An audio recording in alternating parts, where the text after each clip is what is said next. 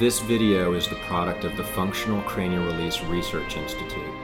For difficult neurologic conditions that no one seems to have answers for, visit functionalcranialrelease.com. So what this is called PEMF, Pulsed Electromagnetic Field Therapy.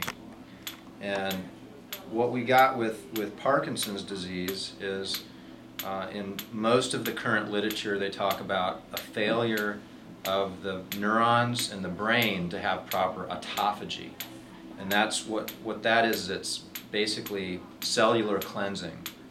And it's when the body gets rid of dead, dying, and weak neurons, and also organelles within neurons.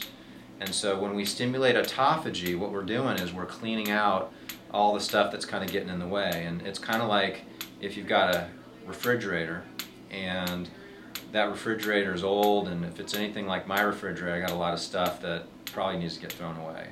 So you go in and you clean your refrigerator out, you throw all the stuff that you need to throw away, and what you're left with is a much more efficient running refrigerator. So the PEMF has shown to improve cellular autophagy.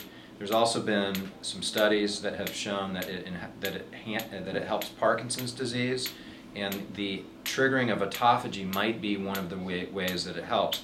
PEMF also increases oxygenation. Some studies show up to 200%. You know, basically all the things that you're going to want to trigger with any type of neurodegenerative diseases.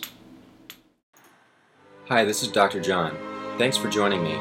If you or a loved one suffers from difficult neurologic conditions that no one seems to have answers for, send them to functionalcranialrelease.com. You can contact me by phone or email me at askdrjl@gmail.com. And remember, if healing is possible, consider it to be within your reach. Bye for now. functionalcranialrelease.com